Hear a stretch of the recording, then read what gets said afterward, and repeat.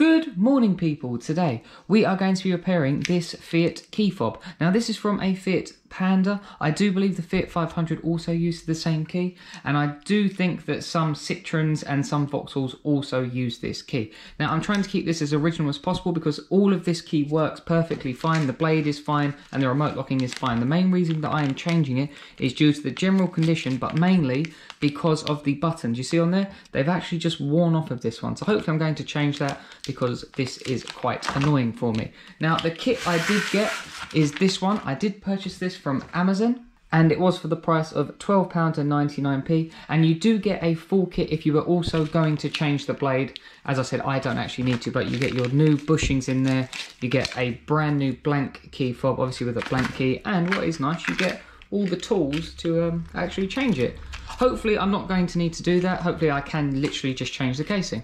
So that being said, let's just get on with the video.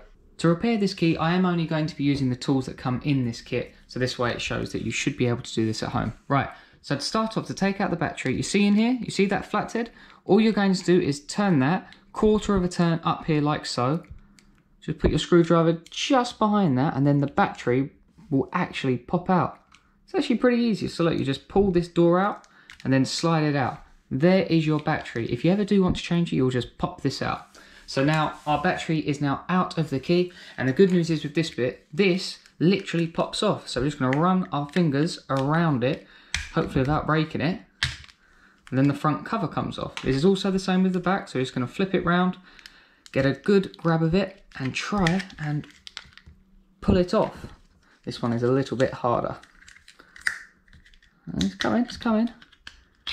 So there we go, that is now the back casing off. So once you get the first part of the case off, we're just going to turn it round and we're going to undo this Phillips head screw in the back. I know this is a flathead, but it does actually work. So we're just going to loosen that out and then put the screw to one side so you don't lose it. There is a new one in the back of the new one, so it doesn't really matter if you lose it. But right, I have popped these ones out, but on the side we have got 1, 2, 3, 4 access flaps. So you see, all it is kind of like it sits in like a recess, and all you need to do is prise it out of each one. So like, look, if I pop this in there, there's one. I did already do that one. There's 2, there's 3, and there's 4. And then once you do that, the top case will then slowly come apart. You've got to be careful inside there because there is a spring. But then this does pull apart. So then there we go. The key is now apart. Now that is like your remote central locking on that, so just be careful of that. But inside here there is a spring and there is bushing and all that. So you just got to be careful. You don't really want to lose anything or damage anything or drop anything in there. So just make sure you're being careful when you're doing this. So I think the easiest way to be able to remove this is you're going to push down in the middle. So in this case it's the Fiat logo. So if we push down on that, this will then pop up. That is the remote mechanism. So you press that button, that is what pops the key up. But there is a spring in there, so you have to be careful. But it looks like if I press that button, we can then spin. See that? Like, we've spun that out the way, and then we can slowly lift up the blade. That's it. There's the spring. Be careful you don't damage or lose the spring. But now the key is actually apart, which is pretty good. And I believe the motherboard or chipboard, whatever you want to call it, is also released. So look at that, look. We just lift that up and it is all out. Which means we are then good to hopefully put this into our new unit. The good thing about having this new blank key is that you can actually practice taking it apart. Alright, there isn't going to be a motherboard in it and the key isn't, you know, cut out, but everything else is the same. So then you can practice on this one, and if you don't feel like you're confident or you're up to changing it, then obviously you can get it done elsewhere. But then it does allow you to then practice. But there we go, that is everything out. So as I said, just be careful. You have the spring inside here, and then inside the button there is another spring. I will show you that when we are putting it back together. But what I'm going to do, because the key is apart, I am going to be taking the Fiat logo one. You know, they are pretty much, they look the same, so hopefully they fit the same, but this one hasn't got the Fiat badge on it, although maybe I can just pop this off. This Fiat logo is actually only held on by these metal tabs on the back. Again, sorry if it's quite difficult to see, but then all I'm going to do is get a screwdriver, prise that underneath, so then the back comes up. I'm going to do this on all 3 sides, and then that Fiat logo should come off. If you are going to do that, just be careful. You know, we want to hold these in the same position and mark where the top is, because obviously you don't want to put the logo on upside down. You want to have it in the same place. So when you do it, make sure that they are in the same place like this, and then mark where the top is with an arrow. Well, I've scratched one on this one, but you understand what I mean. So let me just pop this off. We then have it off, and look, there you go. There's these little arms that you have to move. But then what's good, because I already marked it with the arrow here, I know that the Fiat logo should face upwards in, where is it? In this position. I've just got to try and work my way around it. Here we go. Push it all the way back, and now fold these arms back in. So what we want to do now is remove the old board from the old case, put that to one side, and then pop it onto your new case. Now this does sit slightly higher because it is raised where it touches the battery connects at the back. That's not really a problem, because when you pack the key and screw it together, it will push it down. So that's not really a problem. So now we are going to put the spring. So here's your spring, and you want the spring that's got the arms on it. See the little arms on it? You're then going to put that inside this side, not this side, because that is where that arm will click to. See those 2 holes on there? That's where that arm goes. So we want the spring in on this side. Now to put this key together, it is going to be a bit awkward because you're going to have to constantly do this cat-handed. So where is the piece I need? You see this on this spring here, you see this arm, the arm that sticks up here. You need to get that inside this little nook on there. You see there's a little outline in there? Again, hard to focus. And you need to twist that into it, because if you leave it just normal, when you press the button nothing happens, but due to the spring being twisted, that is what will then fire the key up, and you have to be careful that you don't drop the key. So I have now done this on the key that I am rebuilding. I do apologise because I had to bring it close to my face, and where the camera's in the way it's hard to do, but I can show you with the old key. So again, the arm goes in like this, and right, just from trial and error, you have to remove the button. So listen to what I'm saying. Do not put the button in yet, yeah? Leave this button out. Right, so with the spring, same rules apply. You see the little notch? If I put the notch in like this and just hold it so, look, the spring is holding the key, but the key isn't doing anything. So what we need to do is twist it as we insert it. So basically, we're going to put that back in again correctly. We're then going to hold the spring in place and twist this around whilst holding it. So that's what I said, this is quite cat-handed and it's quite difficult to do away from your face. So right, the key is now loaded, right? Now you can now put your button in. So we would then push this button in, you know, as you saw, put it in at an angle and then hook it over. But the reason you do that is because this might fire, because then when you press the button, look, the key comes up on its own. That's not me doing that, look. That's the spring. So that is why you need to be careful when doing the spring.